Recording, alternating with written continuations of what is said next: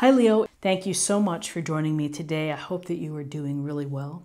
And this is for any sun, moon, or rising Leo sign. We'll take a look at the cards. We'll get a sense of the awareness for the week or the big ideas, guidance and possible outcomes.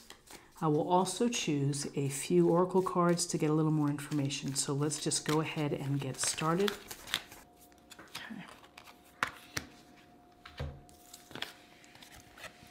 The River Queen, flow, letting go, natural movement. So I'm going to just put that here. So the River Queen of letting go, which is harder than not sometimes to allow ourselves to do, is that we want to hold on to something, we want to resist, we want to keep it close, and often the more powerful move is to let it go. And to not let events, people, or scenarios take command of your life. And going with the flow is such a great message because it's really a sense of allowing nature and allowing life to move organically. And for you to just kind of not have to worry about the outcome.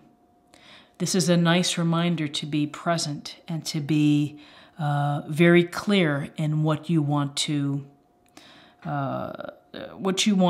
be, which is hopefully happy and content on a daily basis. So to go with the flow, it is to allow yourself leeway, allow yourself a long leash. And again, some may say going with the flow, well, that sounds great in theory, but you know, I've got demands, I've got jobs, I've got bills to pay, I've got travel. Hard to go with the flow. And perhaps it's just the personal time that you have. And whether that's going before you go to sleep or the hour before you go to sleep, it's just allowing yourself to be and to not have expectations of having to accomplish, having to succeed, going with the flow, letting the events and in theory or in symbolism, the water take you to the destination. It's really being open and just allowing yourself to maybe get out of your comfort zone as well. If you are a type A, someone who's very list-oriented or goal-oriented, just to relax. And that's the thing when you think of letting go, is to relax. Give yourself the gift of relaxation and not having to do. So now we have the body, and we'll get a sense of messages and things to think about for the week.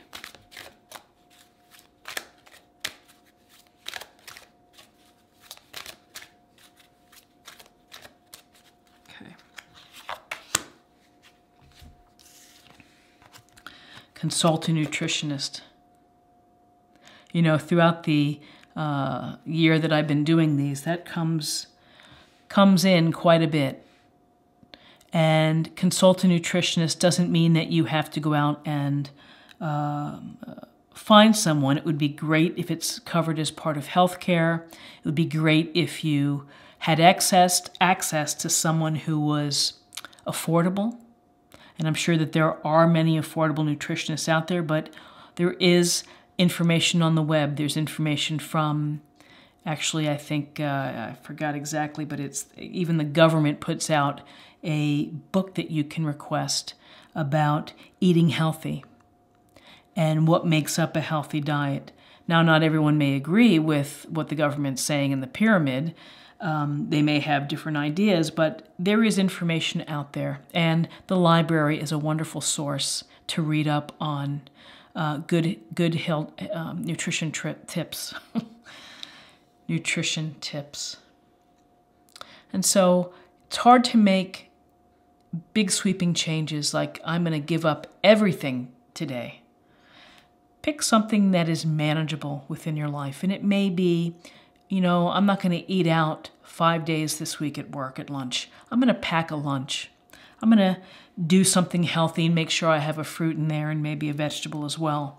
So whether it's being mindful of what you cook, maybe it's taking the time to do meal prep on the weekend, to take a couple hours just to have some food on hand so that it can limit your impulsive choices when it comes to food.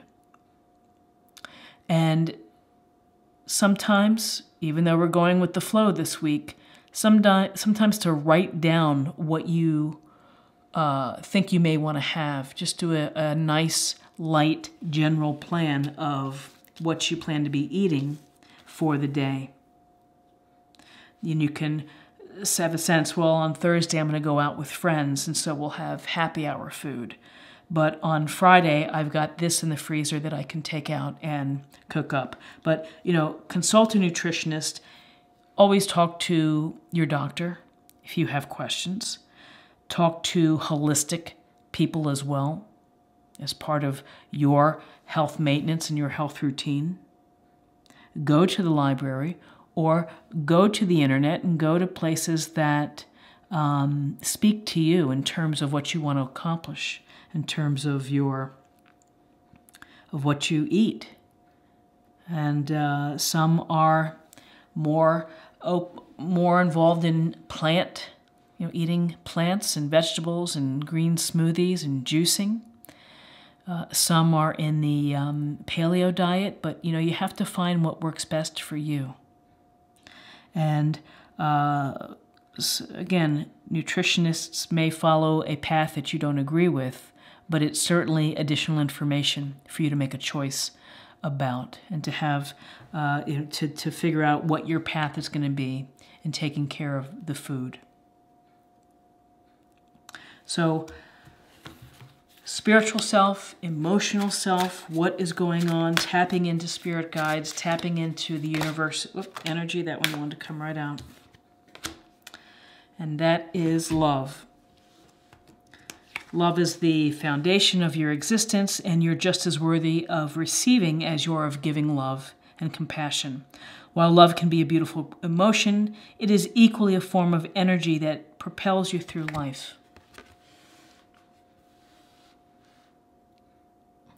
And this is very true, because when you are a loving being and when you give love to others and when you greet them with no walls up and gentleness and empathy and compassion, then that comes back to you.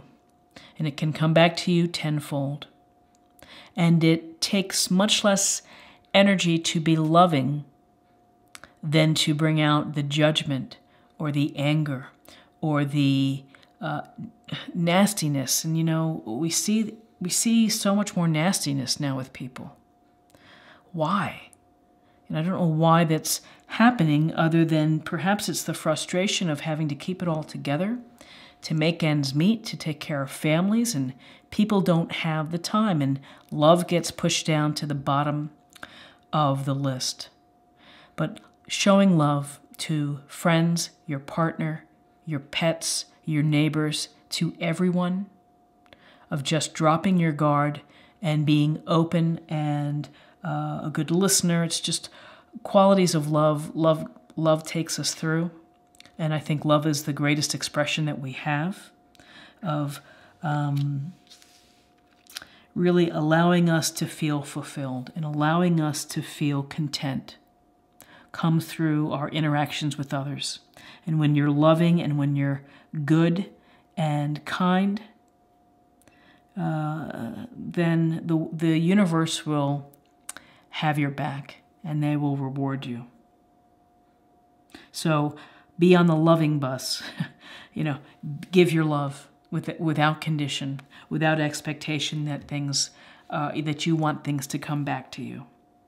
And tell the people that are important to you that you love them, because life is short and it's always nice to say it in addition to showing it.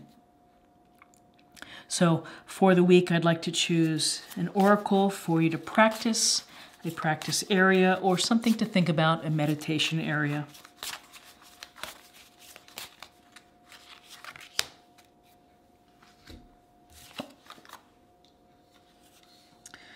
So this says prosperity, and it's actually a dark oracle card. But this card of prosperity shows this abundant water flowing and greenery. There's so much prosperity out there, and it's the prosperity of land, of flowers, and of beautiful trees. The abundance and the prosperity of people who are willing to help, people who are willing to give, the caretakers that take care of our sick and elderly, and the children, and anyone else who is a light worker. You know, in our world today, there is prosperity, and it just always isn't tied to money. And certainly having enough to take care of yourself is important, and to feel secure and to feel stable, that's important. But in addition to the prosperity, the financial piece or the material piece, it's the prosperity of having wonderful friends, of having love within your life. It's the prosperity, honestly, of having good health, because it's not a guarantee. So, beautiful card to practice being grateful and to showing gratitude for the prosperity within your life. And many may feel, I don't feel that way right now, but if you could be thankful for one good thing, and maybe you start with your health, or maybe you start with your talents that you have, and to be grateful for that. And finally, I'd like to choose an oracle card for love, and we'll see how it ties into the love here for emotional and spiritual self. Just saying, pay attention to the love in your life.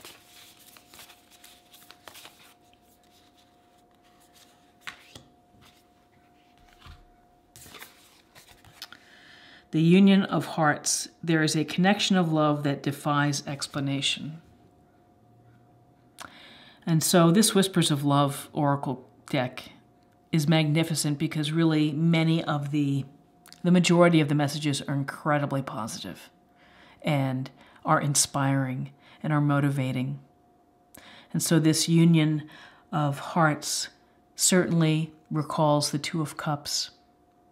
When people are meant to come in your life, and it's just that bond and it's that connection, and it's something that money can't buy.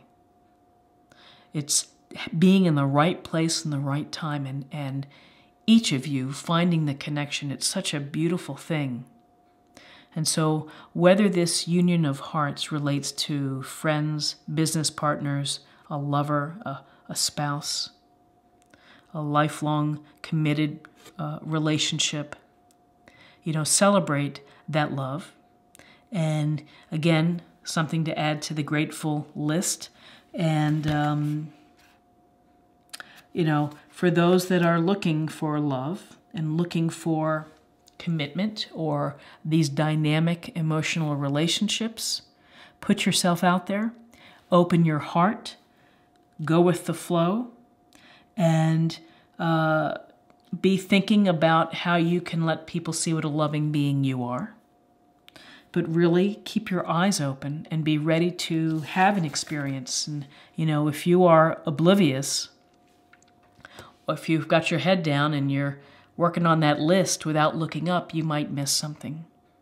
So don't miss the opportunities. And if you are in this type of relationship, again, tell someone what they mean to you, and do something, whether it's through a hug, a kiss, whatever it may be, is to communicate how grateful for you are to have this type of blessed union.